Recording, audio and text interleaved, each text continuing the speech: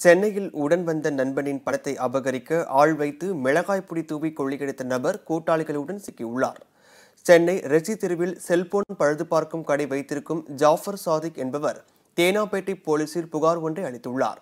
அதில் தனது நண்பர் தமீம் அன்சாரியும் திங்களன்று இரவு இருசக்கர வாகனத்தில் விமான நிலையம் நோக்கி சென்றபோது நந்தனம் அருகே இருசக்கர வாகனத்தில் வந்த 4 பேர் தங்கள் மீது மிளகாய் பொடியை தூவியும் இரும்பு கம்பியால் தாக்கியும் 4 லட்சம் ரூபாய் வைத்திருந்த பையை பறித்து சென்றதாக குறிப்பிட்டிருந்தார். தேனாம்பேட்டை போலீசார் நடத்திய முதற்கட்ட விசாரணையில் ஜாஃபர் சாதிக், தமீம் அன்சாரி மற்றும் இவர்களது நண்பரான முகமது இத்ரீஸ் ஆகிய மூவரும் குருவிகளாக செயல்பட்டு வருவது தெரிய வந்துள்ளது. கொள்ளை நடந்த இடத்தில் சிசிடிவி காட்சிகளை போலீசார் ஆய்வு செய்ததில் கொள்ளையர்கள் தமீம் அன்சாரியை மட்டும் தாக்காதது சந்தேகத்தை எழுப்பியது.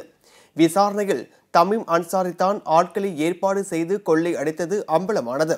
இதையடுத்து தமீம் அன்சாரியும் உடந்தையாக இருந்த மனோகரன், அருண், கார்த்திக், விக்கி ஆகியோரை போலீசார் கைது செய்து கொள்ளையடிக்கப்பட்ட 4 லட்சம் ரூபாய் பணத்தை மீட்டனர். அது ஹவாலா பணமாக இருக்கலாம் என்ற சந்தேகம் எழுந்துள்ளதால் போலீசார் விசாரணை நடத்தி வருகின்றனர்.